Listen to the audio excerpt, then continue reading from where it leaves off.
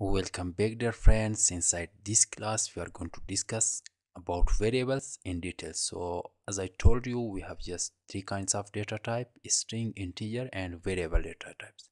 But inside this class I'm going to tell you just about the variable in details. We are going to create integer variable, we are going to create string variable, then we are going to just call that variable here. So the way of creating variable, as I told you that JavaScript is a case sensitive language, you must take care of some things. So here I have just something 7 points that you can take care of these things inside JavaScript when you are creating variables. JavaScript variable must be identified with unique names. Okay, this is the first rule. These unique names are called identifiers. Names can contain letter, digits, underscore, hyphen and dollar sign. So I don't know the hyphen spelling is correct or not. So names can contain letter, digits, underscore, hyphen and dollar sign. Names must begin with letters, not with numbers. So this is the rule number 4. Rule number 5 is names are case sensitive. Small y and capital Y are different variables. So there is difference between small y and capital Y in JavaScript. That is why this is called case sensitive language. In JavaScript, the equal sign is an assignment operator, not an equal to operator. Reserved words like JavaScript keyword cannot be used as a names. So you cannot use JavaScript keywords as a variable inside JavaScript. So we are just going to create a variable here. For example, I'm just going to create a variable by giving the name well, and you can use for example, you can just say well1 is equal to, you can just, this equal to does not mean just equal to operator, it means assignment operator inside JavaScript. Well1, you are just assigning value, for example 25, and you can just write here well2 is equal to, again I'm just giving 25. So here we have just two variable. The first variable name is well1, the second variable name is well2. We can just call them here instead of these numbers. So you can just call this number here 25 plus 25. This is the first way. You can save this, go to your browser and refresh. So you can see we got the result here 50. And instead of these two just 25 plus 25, we can just call well1, then use plus and well2. You can save this. Now come here and refresh. So again we got 50 here because the result is 50. So here I can change this, for example this one to 30. You can save this and refresh. Now this time we have 55 because 25 and 30, and you know the result. So one more thing, if you are using integer value and this plus sign will work, just it will plus the number.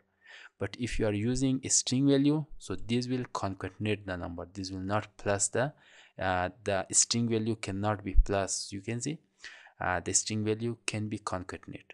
So here like this you can just create variables and you can call the name of your variables here. For example, I'm just creating one more variable by giving the name answer is equal to well1 plus well2.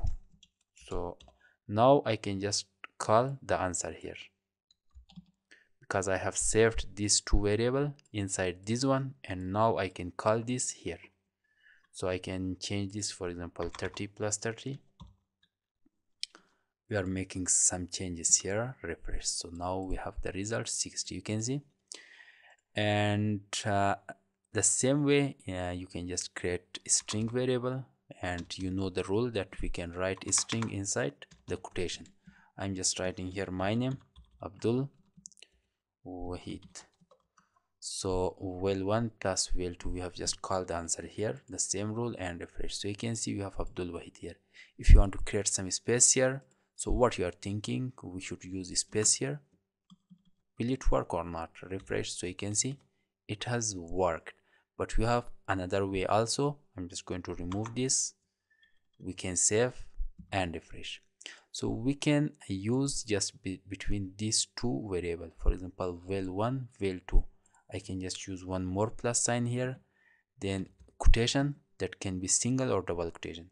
So we can just use a space here, save and refresh. So you can see we have a space between these two words.